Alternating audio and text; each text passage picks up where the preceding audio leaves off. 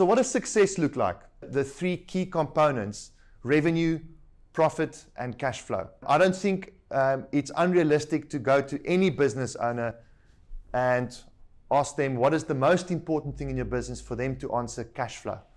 When in business, you should always seek to find a way for the business to be sustainable over the long term. So whatever decision you make, you want to make so that it's in the interest of the long-term survival of the business. It starts with cash flow, but ultimately you want to build something that's going to achieve a high valuation so that you can have a beautiful exit.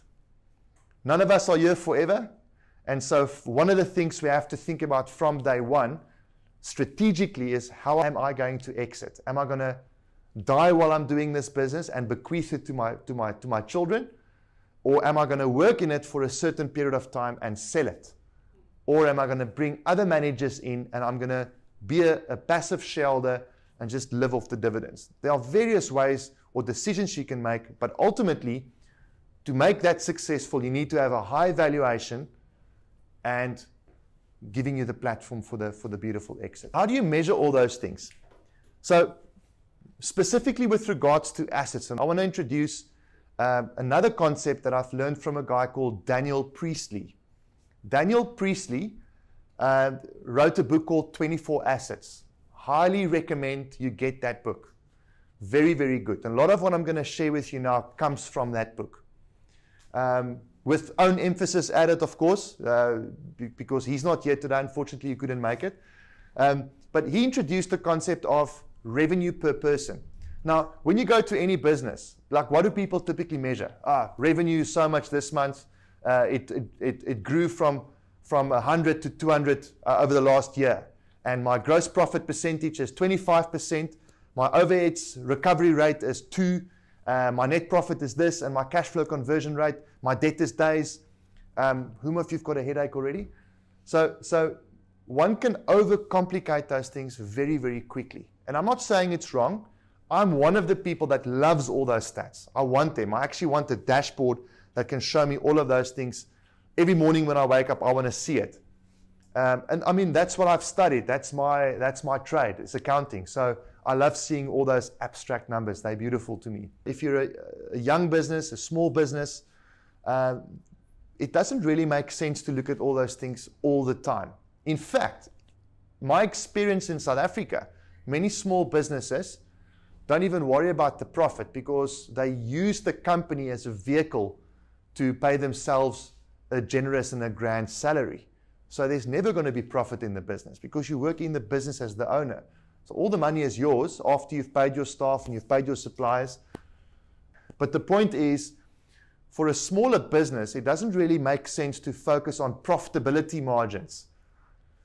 So the concept here is revenue per person. So how do you compute that?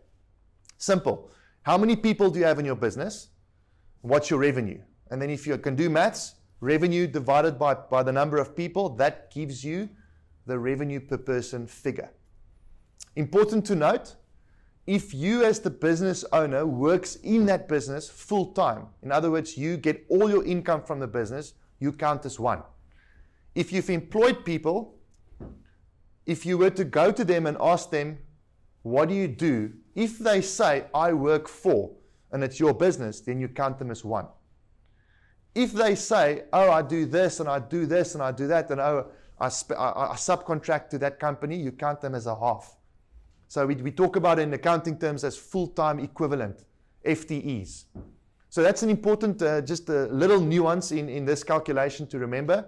How many people? It might be 2.5 or it might be 4.5, right? And that's the reason, depending on who works in your business and what their level of commitment is. This is now where we then get into the conversation of the assets. Why does it make sense to follow this approach to measure the success of your business? Of course, one of the ways. It's the principle of income follows assets. All right?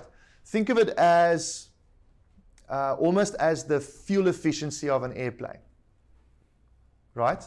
The revenue per person is going to show you how efficient you're actually running the business. So if your revenue increases, let's say your revenue doubles, but you had to triple the amount of people in the business, your revenue per person is going to go down.